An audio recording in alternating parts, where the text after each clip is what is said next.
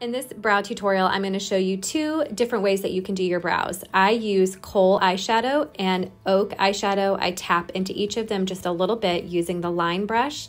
On this side, I'm doing a quick, everyday go-to eyebrow. I just flick a little bit of brow hairs, little faux brow hairs at the front of the brow, and then I fill in the brow. That's it. Super easy. On this side, I'm much more strategic with how I am creating the look of this brow. So I create a line along the bottom of the brow, and then I create a line here on the top of the brow. I fill it in and then create little faux hairs at the front. So this way is less casual, a little more effort, but both ways work beautifully.